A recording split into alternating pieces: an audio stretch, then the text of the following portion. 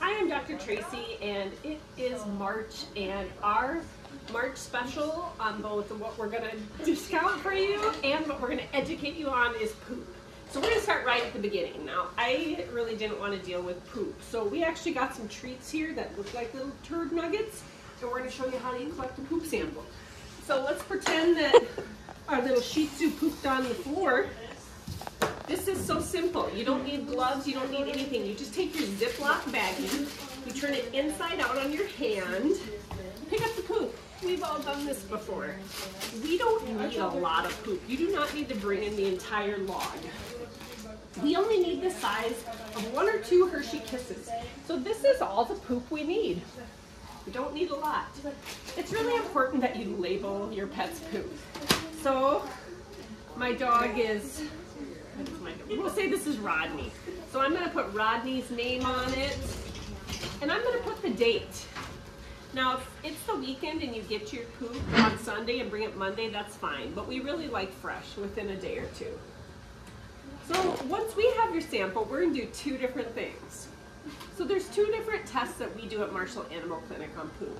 One of them is a fecal float and a Giardia antigen test. So this is actually testing for intestinal parasites, whipworms, roundworms, hookworms. Giardia is actually a protozoa, it's not a worm, and we see that a lot. Now, because it's not shed at a constant rate in the feces, it's kind of shed intermittently, we don't always see it on a float. But stop laughing at me, Alyssa. Lene walked in the background. Okay, so, but as the Giardia dies, little pieces of the Giardia are shed in the poop, and the antigen test picks that up. So like the COVID tests that we've all been taking the last 3 years, they're antigen tests.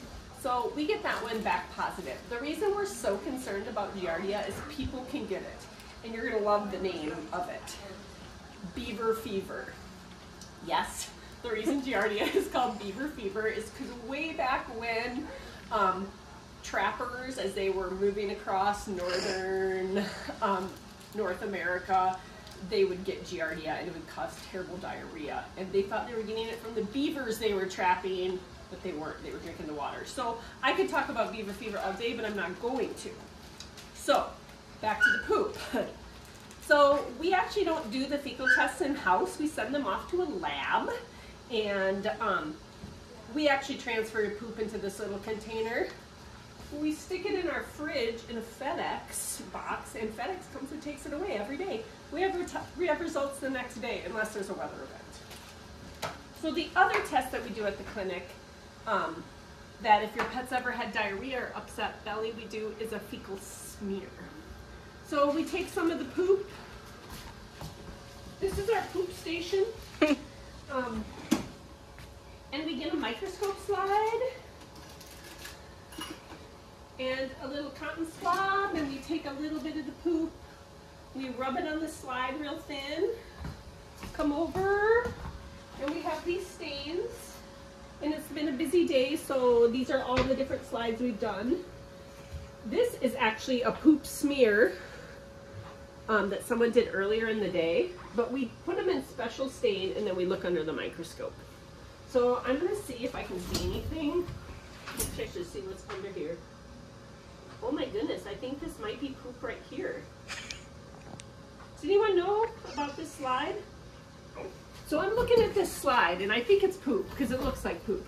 Poop under the microscope that's been stained with our special stain should have all sorts of variety.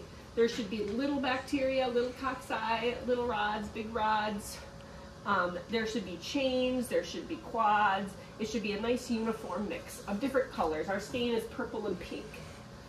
But if we look at a slide like this and we look under the microscope, there is way more pairs of cocci, big cocci than anything else.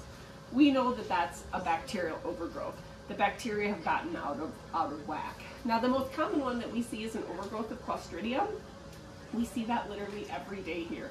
The only way to know is to look under the microscope. So if your dog has diarrhea, is having GI issues, and you don't bring a poop sample, all we can do is an educated guess. No one wants to do that. We want to pick the right medication, treat your pet right off the bat.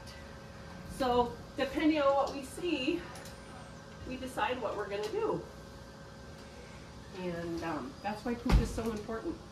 So I'm pretty sure if you're watching this and it is March 2023, we have an oh shit special, and I think that the fecal test, the one that we send off to the lab to look for parasites, I think that's on sale for how much? $25. $25.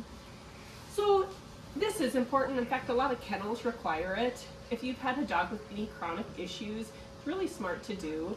The other thing is if you have little kids, a lot of the worms that dogs and cats have are actually zoonotic and contagious to children.